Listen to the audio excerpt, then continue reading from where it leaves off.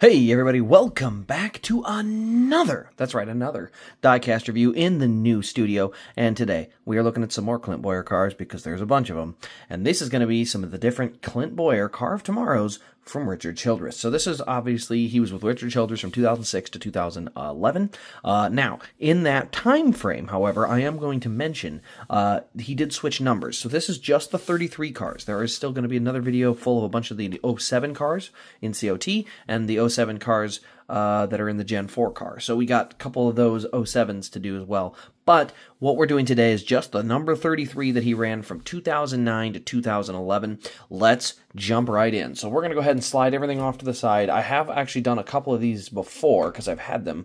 But we're going to start and just go right in, and we're going to talk about the first one. Nice and low. There we go. Tripod's ready to go.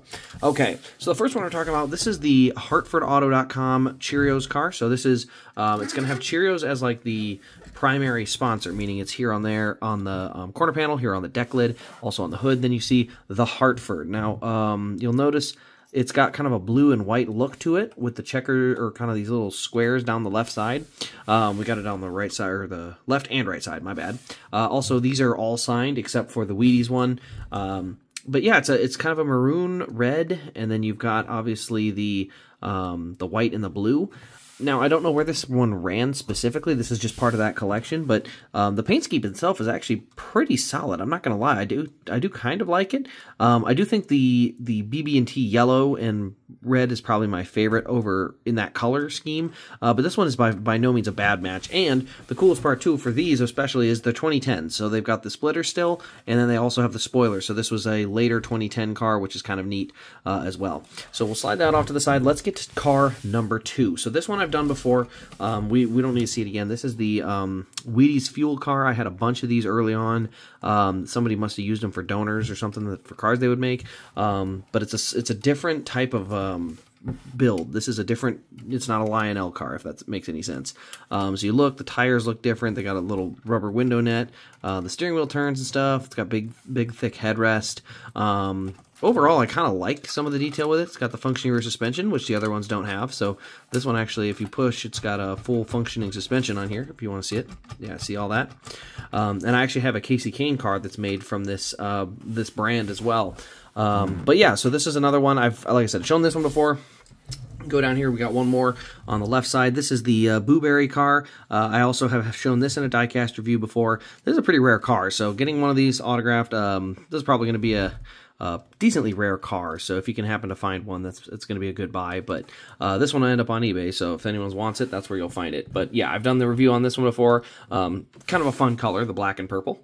Now we'll move on to the standard Cheerios car from 2009. This is the Chevy Impala right there, and then we've also got the number 33. We got it in that yellow and red paint scheme. You can see we got obviously the autograph on the windshield there. All these were signed in person for the guy that had the collection originally. DIN 407, but we got the roof lamps. We got obviously Cheerios and BB&T on the hood. Go around to the right side. There's our number 33 again.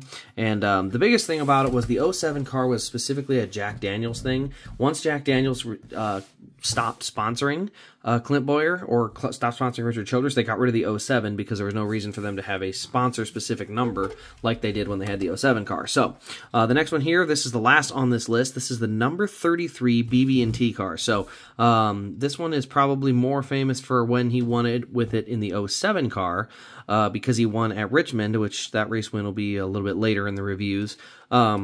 But this paint scheme is probably my favorite. I like the maroon and yellow. I think it's a good color combination.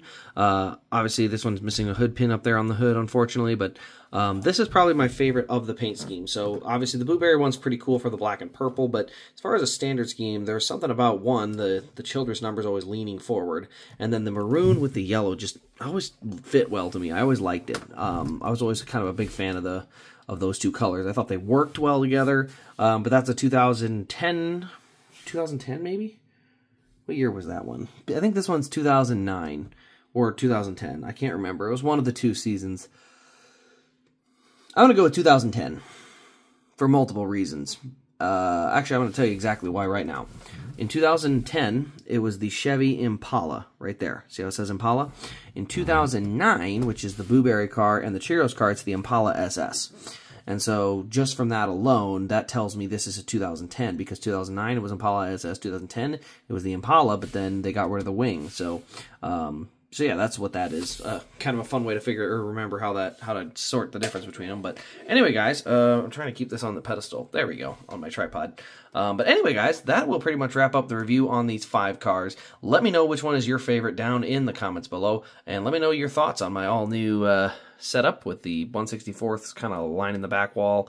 Got a whole pile of 1/64ths off in the corner there that need to get reviewed yet too. So anyway, guys, thanks for watching. This has been Race Craze, and we'll see you in the next one.